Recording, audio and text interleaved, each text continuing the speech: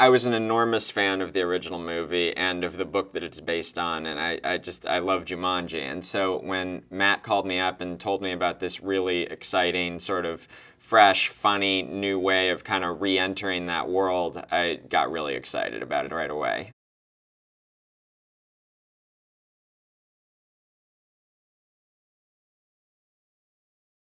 I think we want to have a sort of wide swath audience that family can go to together.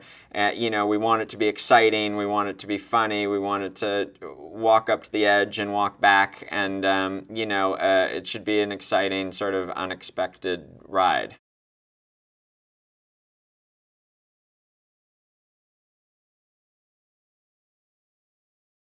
There's no one more qualified to play this part than Dwayne. It's as though the movie were designed for him.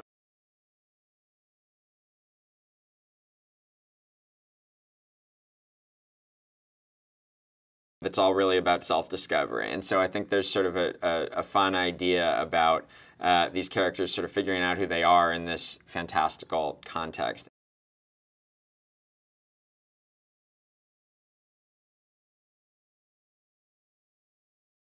First Jumanji was sort of a groundbreaking movie for visual effects, actually, because we had never really seen animals done that way, and they were done really beautifully at the time. Of course, in the time since, the technology has evolved to places that you would have hardly been able to imagine then, and we have incredible facility and control over what the animals can do and how the sequences work.